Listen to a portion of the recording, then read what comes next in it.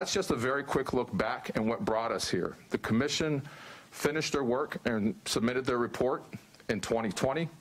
And since then, the chief of police, her executive staff, in partnership with public safety and certainly in partnership with a lot of other entities around the city, began to dig into what those 80 recommendations meant in terms of operations, in terms of policy and procedure, in terms of training, in terms of technology, in terms of personnel assignments, recruiting, how we would seat our new generation of law enforcement officers in the city, and a wide variety of other things that we will share with you today.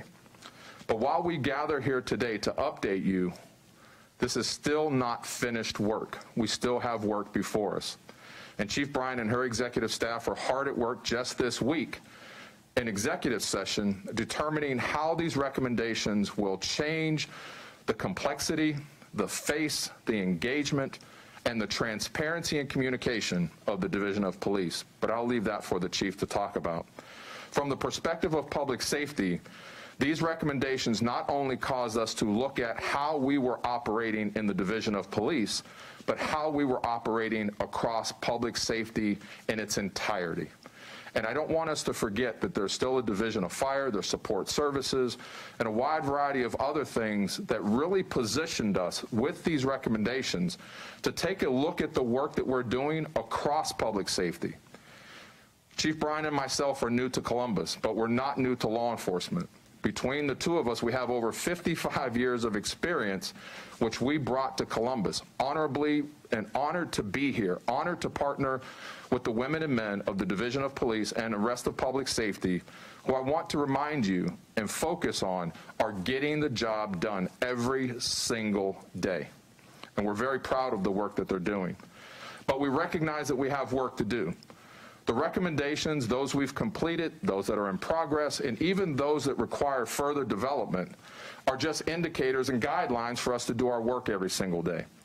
We recognize that we have to build back transparency, we have to build back trust, we have to build back communication, and as I've shared on multiple occasions, we are in an era of law enforcement and public service where we have to deliver that service and that protection in a way that the community understands, the community will accept, and the community will collaborate.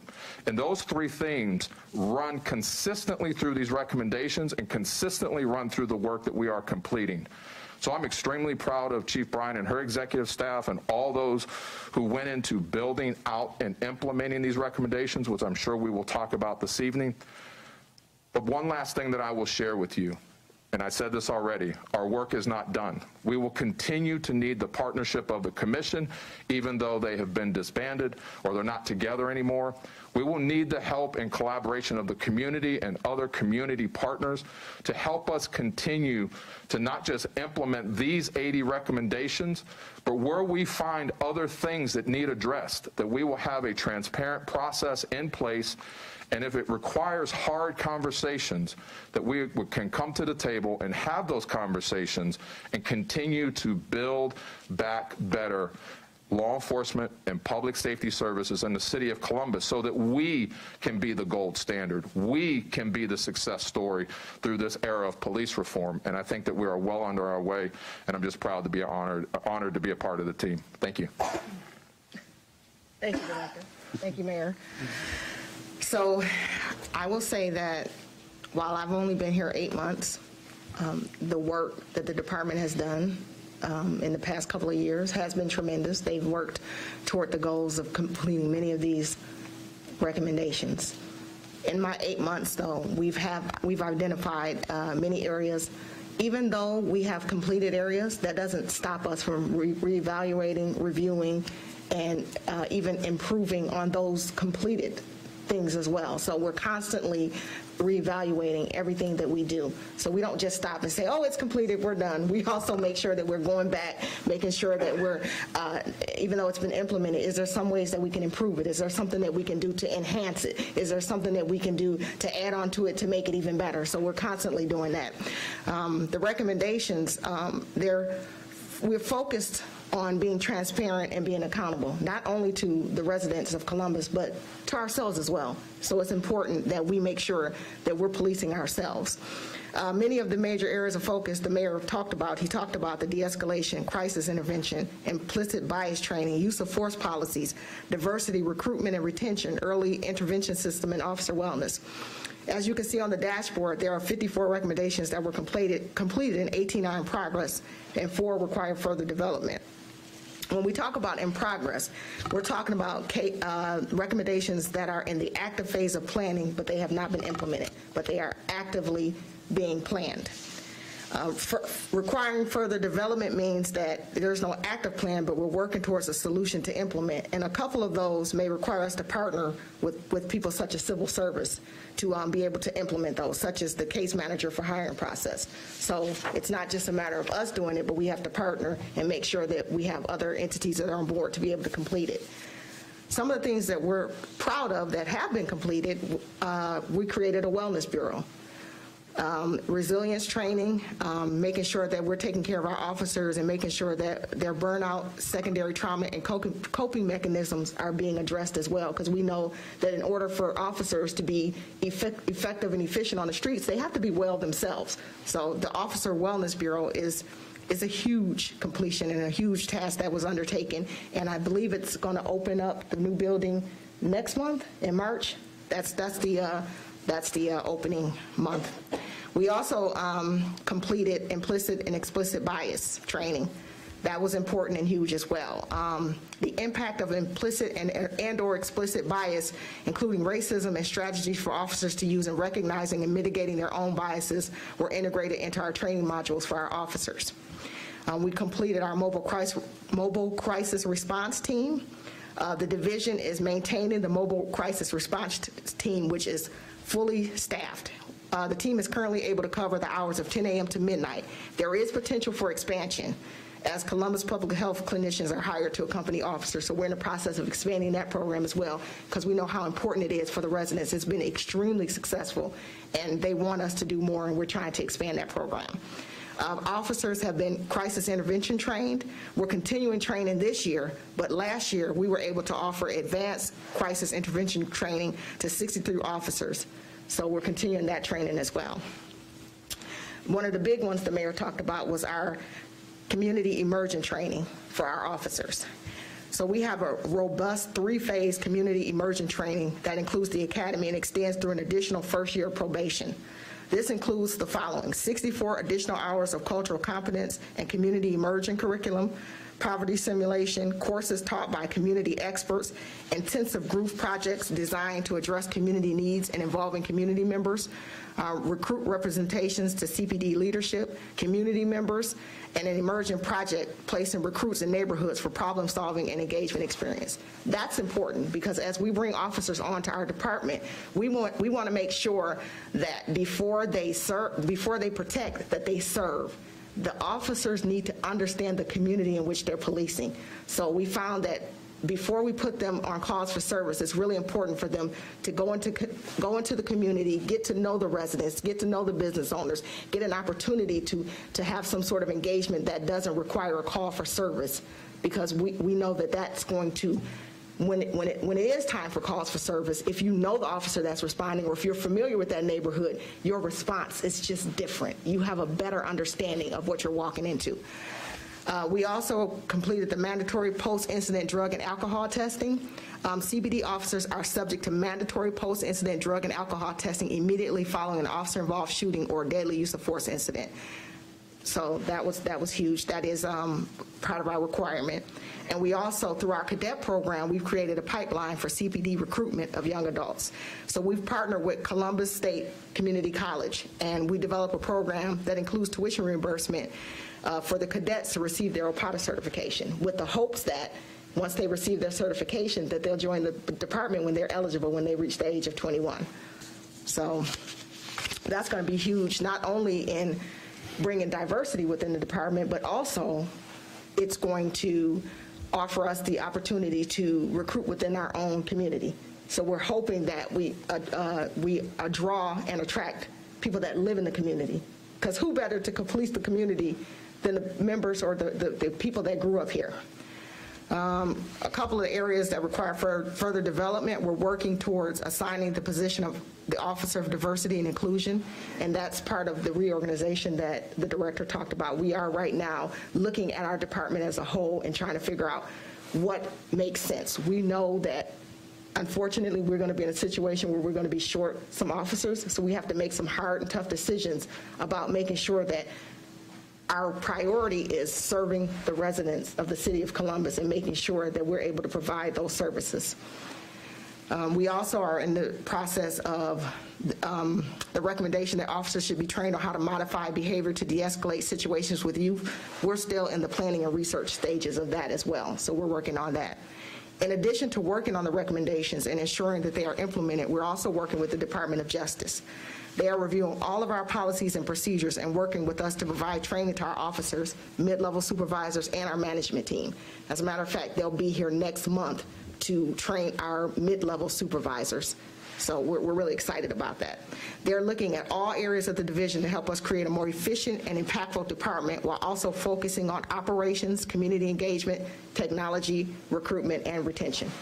So those are some of the areas that we're working on. And if I could just add the dashboard that's before you so that our residents understand, this is a public-facing dashboard where anyone can log on to the dashboard and see exactly where we are on the 80 recommendations, those things that have been completed, those things that are in progress, and certainly those things that need further development. And we can demonstrate here for you an example that it will also have a notes section so that it brings context to what the in progress means or context to what completion means. What does that actually mean? It's easy to say that, but if you click on there, it'll actually bring up the notes that will demonstrate what completion actually means. We're also involved, as I said earlier, a process to reevaluate as we are hiring new officers, as we get through this process of officers leaving the division. The chief is redesigning, reorganizing the division, and how will that impact these recommendations? In other words, will we still be able to maintain those recommendations with so many personnel who will be departing? So we're prioritizing all of that. We're evaluating all of that to make sure that we will give as up-to-date information as possible on this public-facing dashboard. So again, we're building back trust, we're building back transparency, and building back communication with our residents who certainly deserve these recommendations and many, many more that I'm sure will come just from our internal work that we're doing day in and day out.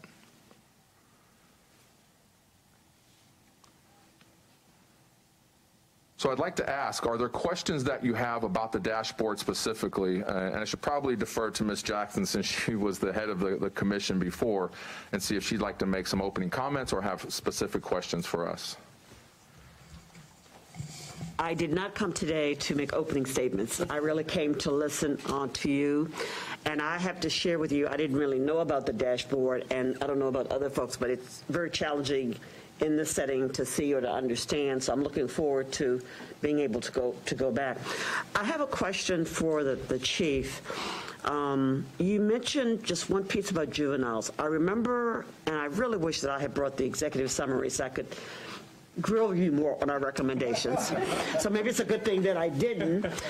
But I remember that we were very concerned that there wasn't specific training at the academy as it related to juveniles. And we certainly had some board members who have much greater expertise in the brain development and all of that. And it was very important, to them. And then I would say, especially since in light of the crimes that are taking place, and so many of them are younger. So could you made a comment about juveniles, but I'm not quite sure I understood what you were saying. Yes, exactly. You're talking about the brain development in regards to juveniles, and that is something that we looked at, and we've had some changes in our training academy and some leadership changes as it relates to upper management. So that is one of the things that's in progress. We are looking at bringing someone to the academy to be able to train our officers as it relates specifically to the development of youth in the brain and how it works and how they need to modify, the officers need to modify their behavior when they interact with juveniles. So we are in the process of planning that out and being able to roll out the training, but we are still in progress. Okay, all right.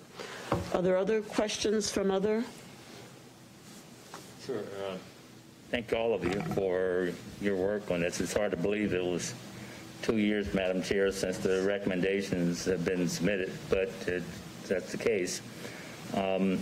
I look at the 80 recommendations as being dynamic, and not static. And what I mean by that is that they should flex, and what's to say there shouldn't be 81 recommendations or 85 or something like that, or maybe one of them is not as relevant as it was, in 2017. So, when we talk about the 80 recommendations, hopefully, that's kind of a fluid, discussion, and you're not, not looking at other, important, activities or, interest areas that if we were to do it today and submit it today, that there would be something different in there. So how do you think about, as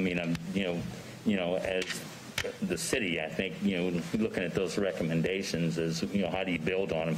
And I loved your comment that you just don't, check them off, because you can build on them and you can massage them and, and to look at, various aspects of it that might be brand new. And to your point, that's exactly what happens. As the years go by or as things change, you have to look at things and say, does this make sense? Is it serving the purpose that it was intended to serve? So we always are reevaluating and making sure that we are implementing best practices for 21st century community police, and we're doing that consistently. We're changing our leadership team. We're creating our own recommendations within the department, just like the director said. We're doing a lot of self-reflecting, and then with the Department of Justice coming in, they're looking as well. They're looking at all our policies, all of our procedures, and they're making recommendations in regards to things that we can do better to make us more efficient. Thank you. Chief, I believe that you have sort of a citizen advisory council. So how does that work? It works quite well. In light of all of this. They actually, we meet with them on a monthly basis. They are actually in the process of helping us implement or plan monthly community ComStat meetings.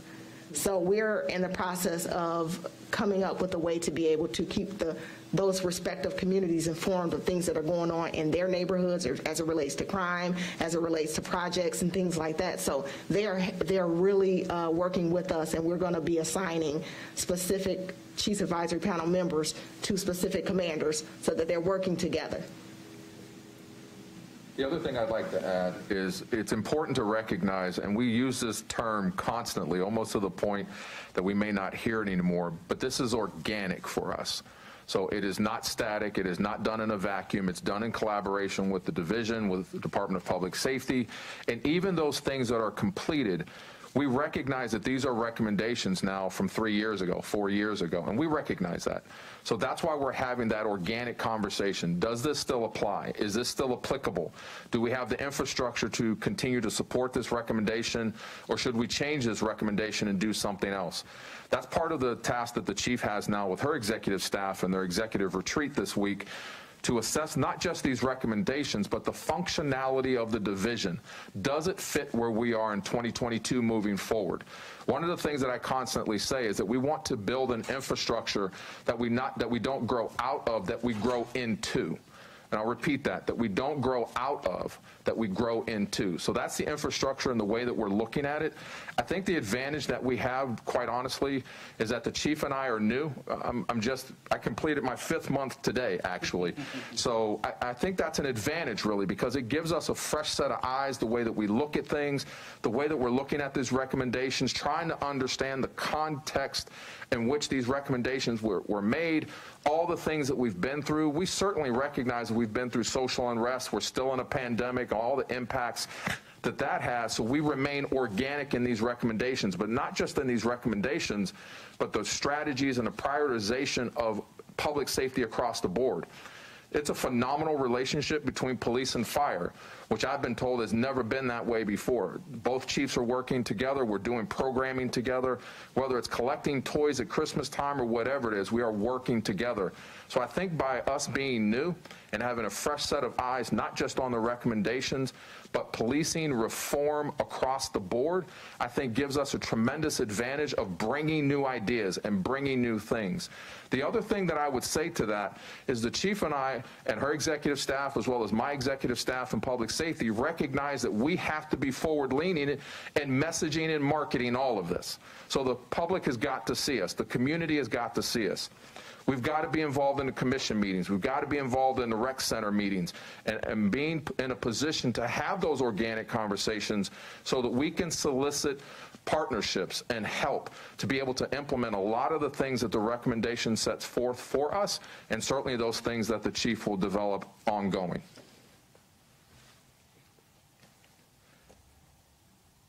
Any other questions, concerns, clarifications? Would you like to see more of the dashboard? Okay.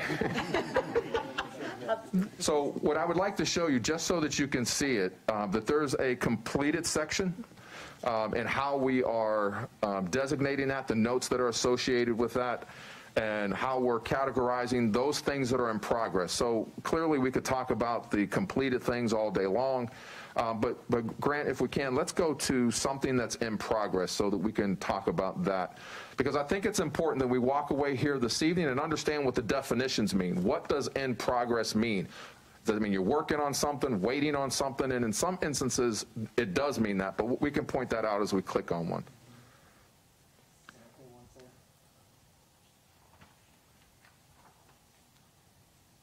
So an intervention specialist should attend roll call to introduce themselves, provide an overview of programs, and explain scope of services. So you can see there the status notes. This recommendation will be included in GVI, and certainly I can talk about GVI if you'd like. Plan as it moves forward throughout 2022. Once GVI is formalized, which we're in the process of doing in operation, the patrol zone commanders will be delegated to task and create a schedule for intervention specialists to attend roll calls and throughout patrol and throughout the zones and precincts throughout the city. In other words, this is an opportunity, which is led by Assistant Chief Botker, to make sure that we are not only bringing policing services, but that we are also bringing intervention services as well. That we are partnering with our moral voice community, our faith-based community, and our services community, some out of public health and some out of neighborhoods, some out of Rex and Park, so we can bring a variety of solutions to a lot of the problems that we see in our community and not just trying to arrest our way out of the problem. You've heard that said many, many times over the last decade. We're never going to arrest our way out of the problem. This model, this intervention strategy will assist us in doing that and bringing a lot of resources to a variety of problems, because we recognize that a lot of the crime that happens in our community is a manifestation of many, many other social ills, and this is an opportunity for us to bring some solutions, some programming, some innovation to some of those programs and reduce the need for police to arrest people and certainly reduce the need or the presence of violence in our communities while we're improving the quality of life in communities as well. Chief, would you say just a few words about GVI and your experience, Assistant Chief Potts as well, in Detroit? Maybe just give an overview. Folks here probably are familiar with group violence intervention, but maybe just give an overview of it and a little bit about your experience with it. Absolutely. So in Detroit, we had GVI and we had ceasefire teams. So basically, it's a collaboration between police, intervention specialists, as well as other agencies like FBI, U.S. Attorney's Office. And basically what you're doing is you're identifying the groups of people that are doing the most crime in your neighborhood, whether it's particularly violent crimes, shootings, robberies, associated gangs. So you give them an opportunity to correct their behavior. You give them an opportunity by providing services to help them get out, whether it's get out of a gang, relocate, get a job, get training. So that's why it's important to partner with local departments and local agencies, because we're going to need them to be able to assist us with the training, with jobs, with placement, with relocation. You give them that opportunity after you've identified them, and you do what is called a custom notification. So you go to them, and what you do is you go first and you say, I'm not here to arrest you. I'm just here because I need to give you a message. And then you bring the intervention specialist on board, and you say, is it okay if I bring someone up and they talk to you about it? They agree. Police and intervention specialists don't work together. The police leave, and the intervention specialist will talk to them and say, these are the services that we can provide. How can we help you? What can we do to assist you to be able to go on the right path? Because if you don't, if you choose not to take this, then the other route is you're going to be punished to the highest extent of the law, which is where the other side of the house comes in. Because if they choose not to take advantage of the opportunities, if they continue to go out, they continue to wreak havoc in the neighborhoods, then we're going to try to use the federal system, use whatever system we can to be able to give them the harshest punishment. But that's not what our intention is. Our intention is to help them turn their life around. Because oftentimes what you'll find is the reason that a lot of them are doing the things they're doing is they can't provide for their family. They can't, this is what they know. This is how they eat, or they can't get out the game, they can't relocate. They have family that their mother is stuck in that neighborhood, so they're not going to say anything, they're not going to turn, they're going to continue to do what they do because they don't want anything to happen to their family. So we try to provide as many services as we can to get them out of those situations, and that requires a collaborative effort between law enforcement, between the community, between federal agencies in order to do that. It was very successful in Detroit, and we were able to not only provide services and get people jobs and get them out of gangs, but we were also able to significantly reduce crime. And it's also important to understand that we recognize that we have long since come out of an era where we are going to arrest our way out of the problems that we face. We have mass incarceration in the country, and we are trying to do alternative things. And you may have heard about our alternative policing or right response policing that's out of our call center, where we have dispatchers and social workers who are working together, who are evaluating calls, and calls that are appropriate for mental health workers to be dispatched to are going to those calls and providing services. And just in the beta phase that we've run that over the last several months, we've recognized the reduced calls for service, certainly no incidents of excessive force, and we've referred many individuals to services that they may not have otherwise gotten. So we know that this alternative policing or alternative response works. Statistically, we know it works, and the impact that it's having on the Division of Police has been reduced, as well as making sure that we are reducing violence in those areas where individuals are suffering from mental health.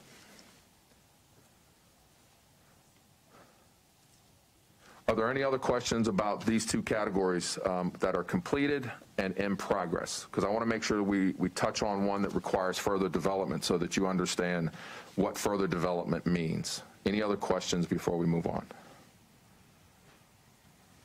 Okay.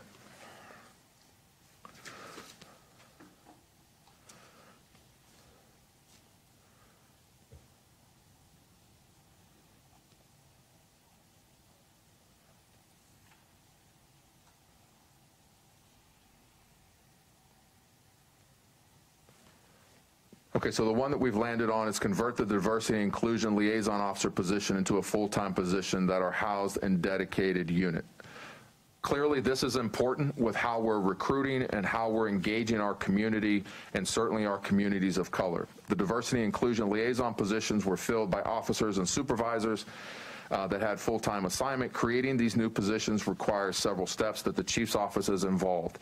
As I shared with you already, the chief and her executive staff are involved in a retreat where they are revisioning and reorganizing the division based on the retirements that are coming up, the retirements that we'll have this year, and the lack of personnel in a variety of areas. So this is something that's under development. It's certainly in conversation in the retreat.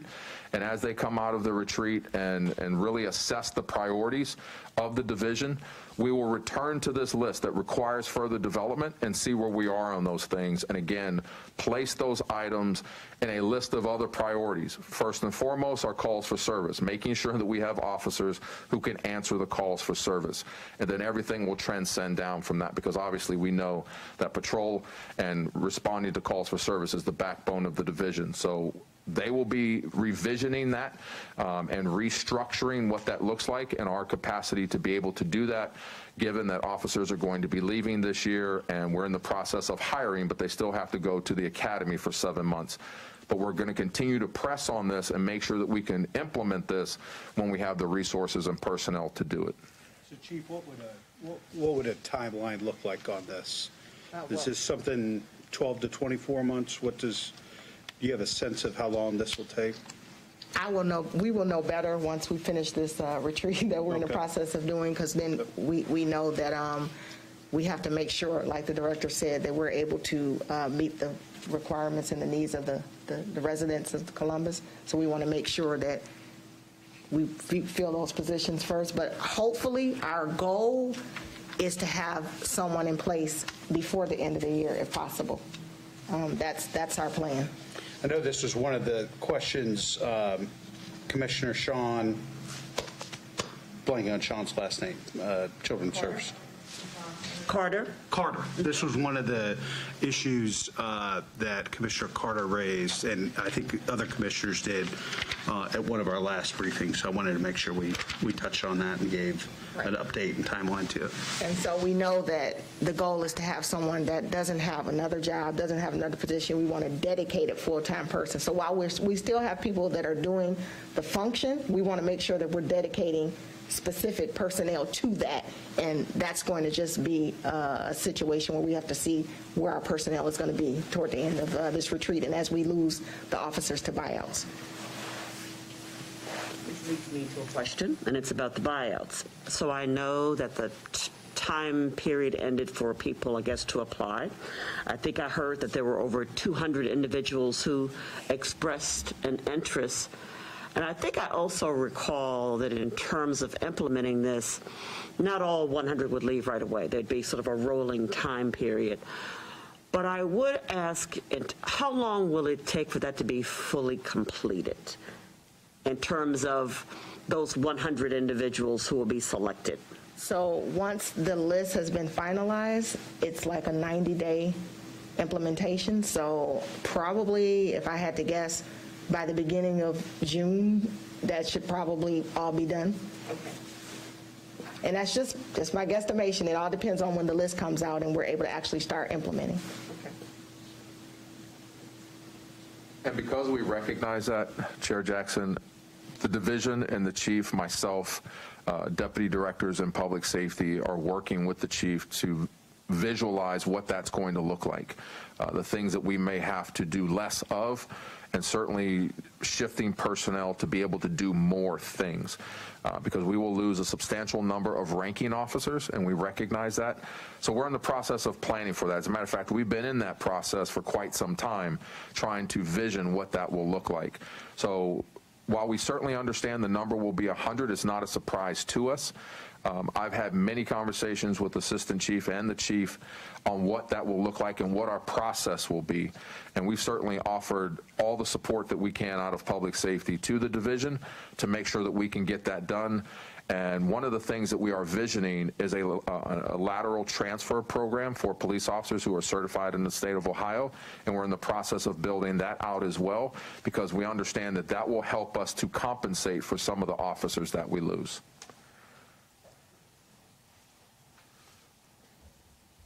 Are there any other questions? Then was there one? I just wanted Okay. clarification. So I appreciate the lateral transfer process. What type of vetting are you doing? Because we want to be as conscious of biases coming in from other communities into Columbus. Well, that's absolutely one of the things that myself, the chief, the assistant chief Potts, executive staff and public safety, civil service, HR, we've had that conversation. They will follow the very stringent process that we have in place now for officers. The only thing that they will not have to do is take the test, because they're already certified in the state of Ohio. They're OPATA certified, and we will vet them like we do everyone else to include work record history and references and all of the other things to make sure that we are not bringing in another department's problem. So I appreciate that perspective. It is something that we've talked about, so it will be a very rigorous process for them to come. But I'll be honest with you, we have a lot of pride in the Columbus Division of Police, and we think that there's going to be a lot of women and men across the state of Ohio who are going to see the change that is afoot right now in Columbus and want to be a part of that, because we recognize it's not just always about the money. It's about the opportunity to be a part of something that is historic, and that's the way I consider this movement in Columbus right now in public safety, that it's historic, and there will be women and men who just want to be a part of that. And we're excited for that process to begin, and that's going to be a much shorter academy time for them. I don't know what the final number will be, but it certainly won't be the 7 months that our new recruits go through now. So we'll be able to process those officers, vet those officers, and get them trained and get them deployed to the streets of Columbus. Would they be on the 1-year probation after whatever training they take in the academy, or are they Well, they will start at the bottom of the seniority list, and I believe there is a probation piece. They will have the They will 1 have year. a probationary period, but understand that they're coming from agencies where they may have done 5+ years, so their probationary period may not necessarily look like a newer officer, but there will be a probationary period. Yep. Okay. And then you said something about coming out into the community with being as transparent as possible, all the processes or the ones that impact the community trust specifically. And the 200 officers that are leaving, quite a few of them are community liaison officers.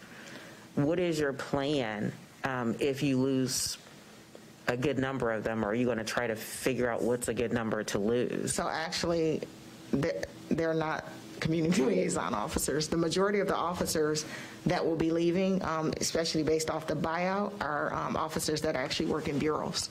Okay. Because our department is seniority based. So the majority of the officers that have the seniority and the time to leave are actually already in places like investigations and traffic bureau and places like that. So they're not, the majority of them are not CLOs. Okay. The other thing I will share with you as we conclude, and I've been here 5 months. The chief has been here 8 months with Assistant Chief Potts. One of the things I think we consistently hear, and everywhere that we go, the meetings, when we receive feedback, because we're always interested in the feedback, is that they have a renewed hope because Chief Bryan, Assistant Chief Potts, and myself are here. But not just because of that, but because of the officers, the command staff officers that we've recently promoted, that they have a renewed hope, and they're excited for the change. They're excited for the reform. And that actually motivates us to do more, to be in more places, to have more conversation, because we recognize that the officers, the women and men who do the work every day, the very hard work that we ask them to do, are excited, they're motivated, and they have hope. And when we can bring hope back to our streets, that becomes contagious to our residents, and we recognize that that'll be an opportunity for us to do something, as I've already said, very historic here in the city of Columbus. So I'm very excited about the months ahead for all of us here in Columbus.